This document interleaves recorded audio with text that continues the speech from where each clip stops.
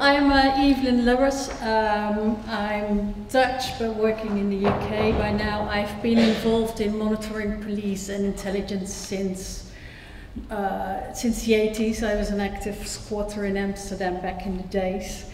What I will talk about briefly is our work as the Undercover Research Group, and I will talk a bit about the Pitchford inquiry. Well, as you all know, it started with the brand of the undercover policing scandal, the exposure of Mark Kennedy. Since 50 more undercovers have been exposed. Each of them lived the life of an activist for about 5 years. And the SDS, the Special Demonstration Squad, and the various names they operated under since, have been doing this since 1968, since the establishment was afraid that the anti-Vietnam War demonstration would get violent or would mean revolution or whatever. We all know about the use of the birth certificates of children who died young, the long-term relationships. What did that get us? Eventually, the undercover policing inquiry. How did we get there? What I think is crucial, what is very clear this afternoon, is that the undercovers were exposed by the people who were targeted. It started with women who went looking for the lovers that disappeared, because after the 5 years the undercovers would always disappear. Mark Kennedy was exposed by a woman who he had a relationship with, who found the power to sort of start an investigation with friends after they no longer trusted him anymore. All the stories came into the public domain with the help of journalists, mainly by The Guardian, Rob Evans and Paul Lewis, who did write a book. A whistleblower that eventually came forward. That all these exposures, all these scandals led to about a dozen internal police inquiries. Most of them remained secret. But the pressure kept building up. Again and again, new stories would come out, and eventually one of those reviews, the Ellison Review, confirmed that Doreen and Neville Lawrence, the parents of Stephen Lawrence, had been spied upon by this same unit during their campaign for justice about the murder of their son Stephen Lawrence. What we do, the Undercover Research Group, we are a sort of a small network of people who were involved in those first exposures. We still investigate people who have the suspicions of people who come to us, but of course our work is based on the work that has been done before by people like Helen and Alison, who did not know something like this existed. Now we know, so that is an entirely different story. What we also want to do, we do not only investigate suspicions, but we do want to map out the broader network behind the undercover officers, the people who were responsible for that, the people who supervised these units, and further down the road, the people who said this was okay. I will tell you a little bit about how we investigate undercovers, how people that come to us with their suspicions, how we work with them. What I think is very important is that all the stories that are coming out now could create a lot of paranoia and a lot of fears and a lot of have negative effects on activism. We think it's very important that if there are suspicions, you do a proper investigation, and you do it fast, and you do it with a small group. Never go pointing fingers at people or spread rumors, because then sort of you're doing the work that the police would like to do. It can be very destructive. We kind of developed a method based on the research experience of the first 15 cases. We sort of analyzed the tradecraft of the undercovers, and we summarized them in 15 questions. 15 questions that you can start with. If you have suspicions that someone in your group is or has been an undercover, if you check all the boxes of our questions, that doesn't mean that you have an undercover. It means that a further investigation is necessary. I can tell you a bit about our investigation into Carlo Neri, who we exposed earlier this year in January. People of the socialist parties, of our anti-racist groups, came to us. They, after Mark Kennedy was exposed, others were exposed, they sort of recognized the pattern and thought those 15, after we published the 15 questions, they really thought, like, we might have a case here. So what we did, we talked to about 20 people who had known Carlo Neri, who worked with him. He had several relationships in the 5 years that he was undercover. People he lived with, people he rented houses of. What we are looking for when we talk to all those people is to have a sort of better answers to those 15 questions. If he fits the framework that we've built, which is not, of course, a fit structure. There's always exceptions, there's differences. We want to know the role the undercover played, his profile, the positions he had, but also we're very curious for official details, records, the addresses he was registered, the names of family members, photographs. Why do we want that? Because one of the things is we try to locate someone. He disappears, and we kind of want to disprove that someone was an undercover. So if, there's all kind of reasons why people are active for several years and then they move on with their life, they get married or they move or whatever. So if we are able to, which we have had for several times as well, if we are able to find someone and see that he lives alive, we can disprove there is someone has been an undercover. Also, what we have learned is that most of the undercovers use details from their real life. Carlo Neri, for instance, it was difficult to try and find him. We went a long way around. We even looked for policemen, maybe now in another part of their career, with an Italian background, because he was called Carlo, he had an Italian background. We even zoomed in on someone who turned out to have a completely different role in the police, and we found someone who knew him because he was investigating sex offenders and could disprove that he was our guy because he looked very different. So we only found him for the time that he was active. We knew he was active. He was registered at several addresses. And he made a mistake because he registered under his real name at the address of his last partner. Because this guy he made even more of a mess of the lives he played with. He disappeared with the third partner he had while he was undercover. So he also left his wife. Apparently he needed an official address and he used her address. So then we had his last name, his real last name, and then we could look up that family. It was a very special Italian name. We found out that he had used the name of his sister, even the name of his kid, the name, his father, his mother. He had used all their real names. With that, we could look up his official records. We found the birth certificates of his kids and his marriage certificate, which said that he was a police officer. And his second child was born while he was undercover, so we knew he was a police officer while he was active with the Socialist Party. So then, to finish this up, we discussed with the group involved how, they of course want control over the story, how it goes out, what doesn't go out.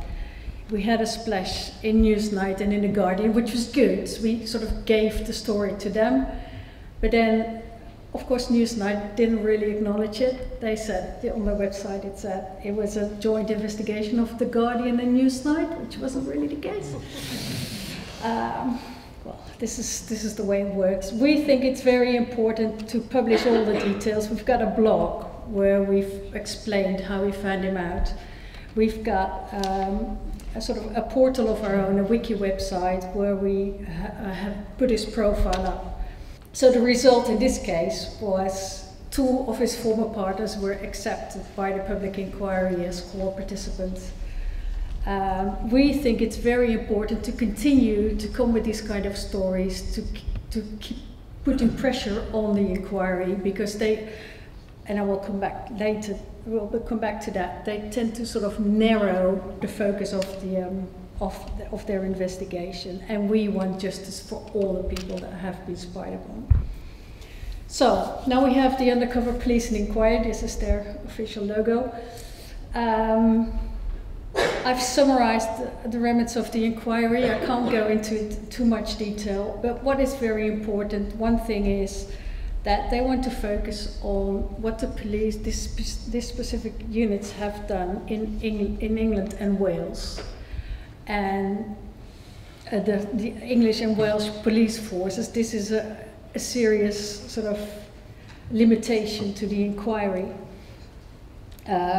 Won't go through all the other things. This is sort of a summary of the remits.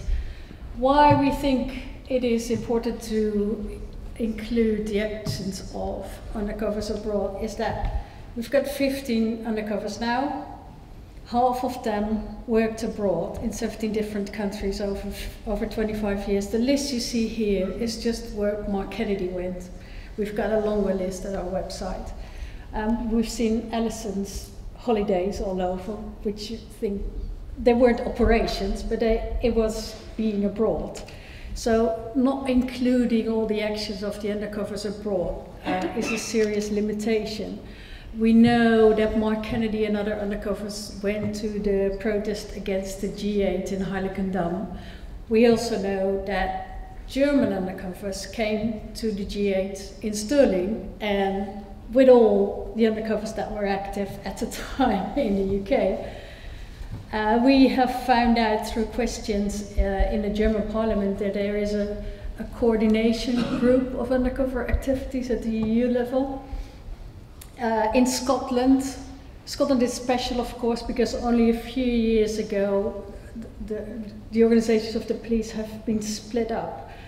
And we can see that the top police officers they have over there come from the same pool of people who made a career in the UK, and several of them have been implicated in, having had a past as the head of special branch during the time that they had several known undercovers. So there is a pressure now in Scotland to either have Scotland included in the Pitchford inquiry, or several members of parliament there want to have an inquiry into undercover policing of their own. What we have seen, what we think is a very serious limitation of the Pitchford inquiry, if you look at all the people who applied for what they call core participancy to be accepted into the inquiry, if you look at the rulings, it's not sort of completely black and white, but there seems to be a preference for people who already have proof that they've been spied upon.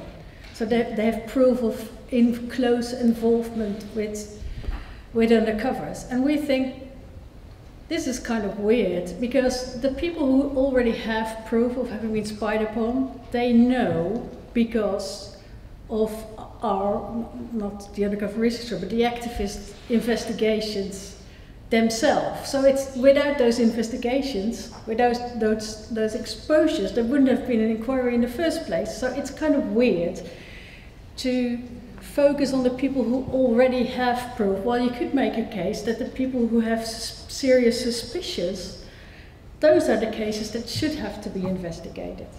So we are very afraid that this will limit the scope of the inquiry.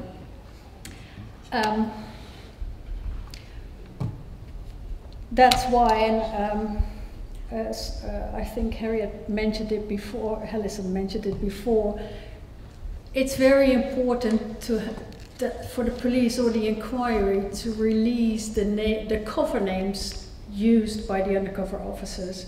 That wouldn't interfere with their privacy because it's their false names, but then we can go back and we can see if those names have they been active years ago.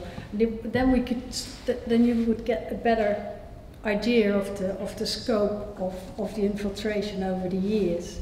There's also a list mentioned in one of the internal reviews, police reviews, or a list of groups that have been spied on, of more than 400 groups. That list should be made public as well, because then we can understand and we can investigate more, and the inquiry can investigate more of who have sort of the scope of the entire operations. This might be a bit too far, but further limitations. There's of course how everything has to be paid, how the legal support has to be paid. So the inquiry decided to make up categories. I think Doreen and Neville Lawrence are a category of their own. The categories are a bit weird. So what's the difference between social and environmental activists and political activists? If you see that there's political organizations and politicians as well, it is a sort of we're a bit afraid that by throwing together too many groups and too many cases, chances are that not everybody will be able to come out with their story. The most important limitation, and Harriet already talked about this, we've had a hearing a few weeks ago about how much is going to be disclosed and how much is going to be held how much of the hearings are going to be held behind closed doors. The ruling on that is expected early May, and we think that the success of the Pitchford inquiry kind of depends on what the outcome of this is going to be. It could be if Pitchford the police is sort of throwing the toys out, they want everything behind closed door. They even make the case that if you have all the hearings behind closed doors, and if you would have the end report, if you would publish that, that would still be a public inquiry. And this sort of, it follows the line that we've seen during the court case, during, even when we exposed Carlo Nero, we know he's a police officer. Women have been accepted by the public inquiry. They still hold on to the neither confirm nor deny. We can't say whether he was a police officer. They will continue to do that. So I think it's very important to sort of continue to do research and to continue to come with these stories, to put a pressure on the inquiry. It's not, if I say we, I talk about the Undercover Research Group, but also we don't work alone. We see ourselves as a part of the campaign opposing police surveillance. We work with all these groups. What we try to do, we try to do all kind of things, not just expose undercovers, but we try to map out the broader network. We've also set up another project, which is called the Special Branch Files Project. We invite the journalists to share the files that have been released under the Freedom of Information Act, and we focus on the spying. So we have files on spying on the anti-apartheid movement. We have other stories, as you can see, and we've used, I'm very proud of this project.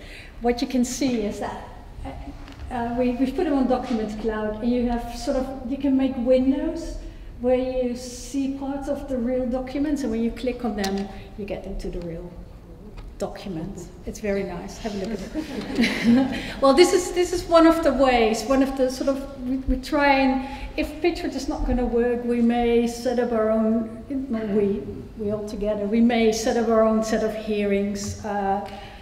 There's all kind of plans. I'm kind of rushing through this because we're running out of time.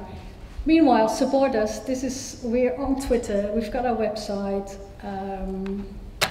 And a bit of commercial. I've written some books. They're here, they're for sale. That was my story. Thank you.